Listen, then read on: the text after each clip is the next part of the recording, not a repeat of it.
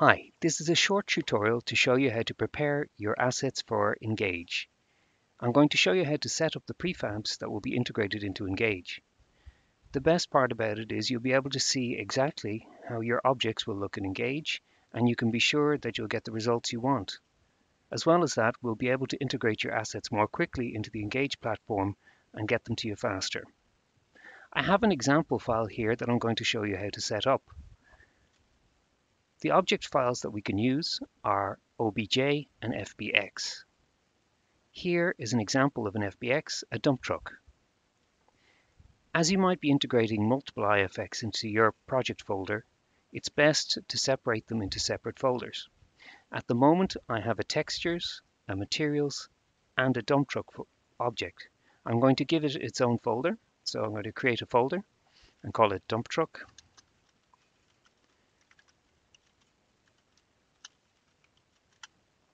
And I'm going to add all the associated data in there.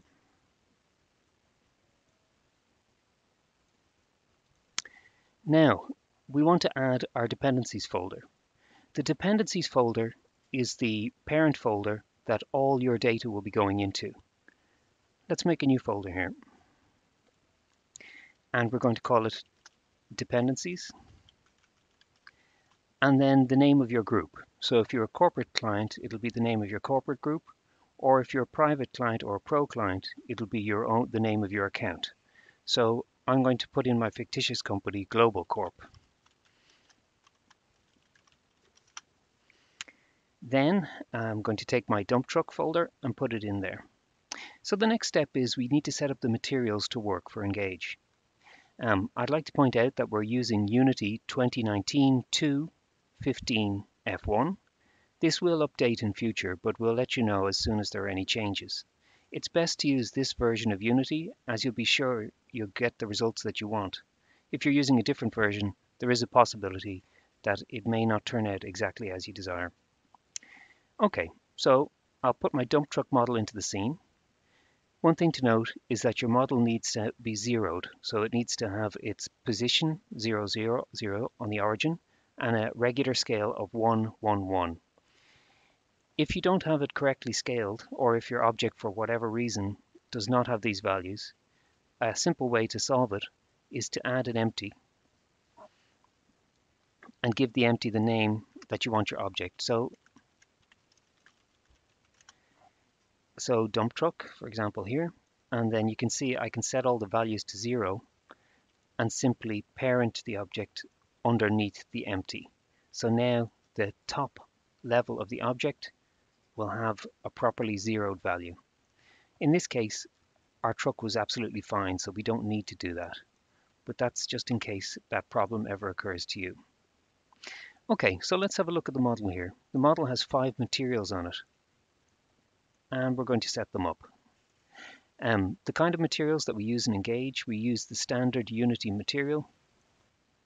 We do use some specialized materials in certain cases, but you can consult our support staff if you need to know any further information about that. Okay, so I've prepared the materials. You can see on each of my materials here, I've added in the maps that I want.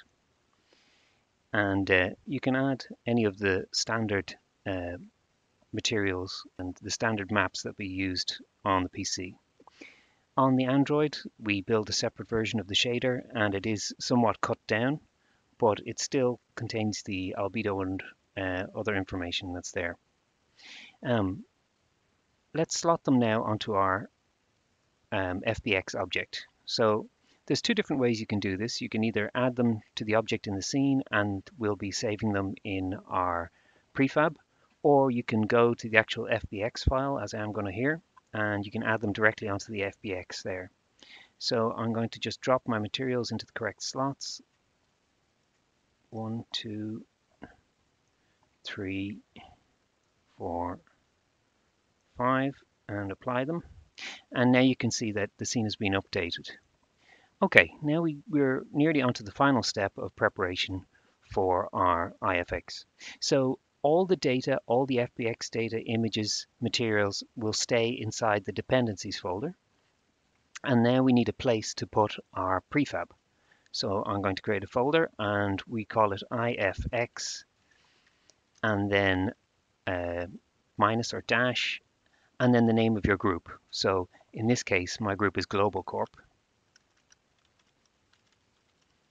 And we keep that lowercase. That's actually supposed to be lowercase as well. And then all we do is we take the object from the scene and we drop it into our IFX folder and we create an original prefab. So now, as you can see, your object's in here.